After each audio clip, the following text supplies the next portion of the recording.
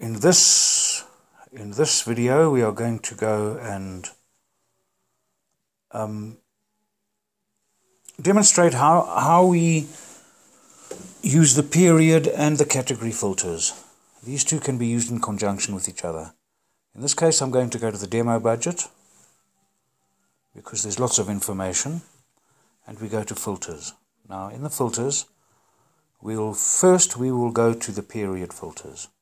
And let's say that we want all information for this year.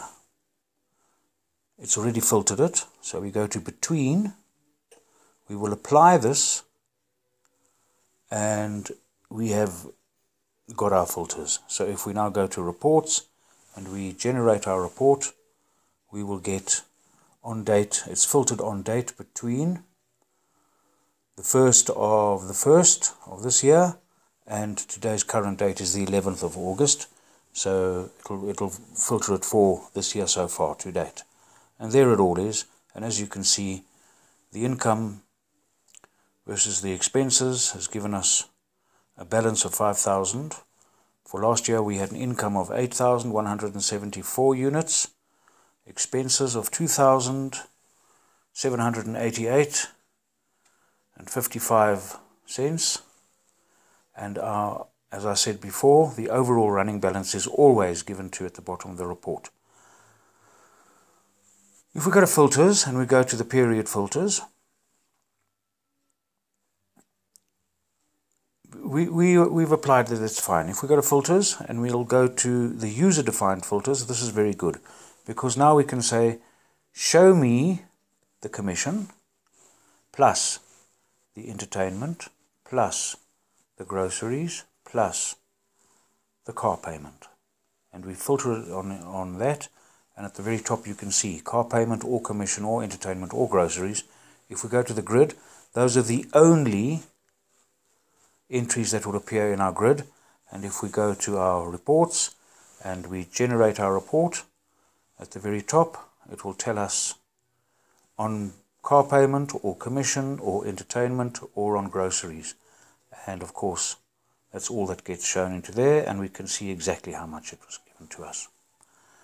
Now, if we go to filters, and we go to period filters, and we say this year, and we say apply, it has put the filter in for us. Now there's a little box here, check to use with other filters. So if I say OK, and I go back to my standard filters, I go to my user-defined filters, and I say bonus plus salary plus tips for last year. And I say, there it tells me, bonus or salary or tips, and the date is between the 1st of January and the current date today is the 11th of August. If I now go to my grid, it'll tell me everything about that, and how much I got at the bottom was, I was sitting with a positive balance of last year after my income of 7,000. I earned 7,000, well I got money in, 7,134.36. And if I go to my reports and I generate my report, it's giving me everything and on the date between.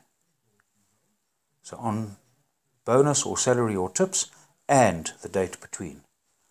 Very powerful stuff. That is how you can use your user-defined filters and your period filters and the period filters and the user-defined filters in conjunction with each other. Thank you.